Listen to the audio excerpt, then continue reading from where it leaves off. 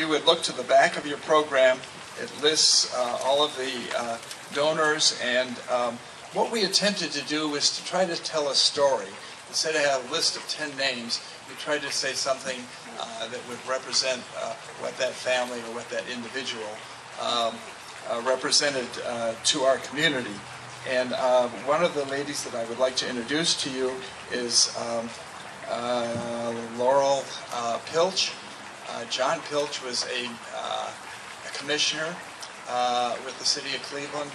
He was the gentleman that saved the West Side Market, because the West Side Market is our poster child of markets across the United States. But back in the 1970s, when the city was changing, the industrial companies and the steel mills were disappearing, the market was going down, and John was a commissioner of the markets and was saving that. So Laurel, you have a few words to say about, that would be your grandfather, right?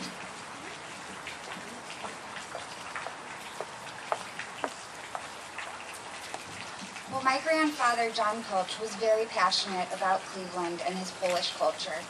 He set an example of commitment to others and public service.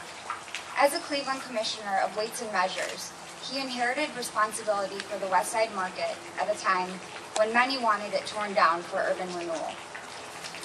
In this book, his love for the market is described. We know he persevered, and it became a showcase for visiting dignitaries and continues to be a proud symbol of cultural diversity. My grandfather instilled my confidence in public speaking and volunteerism. He especially believed in a responsibility to children's education and access to community recreation.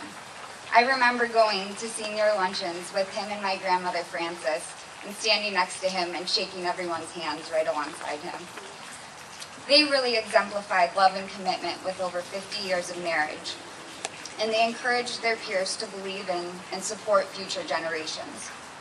The statue that's being dedicated today exemplifies a statesman like my grandfather, men with vision from an earlier generation who believed in the possibilities of the future.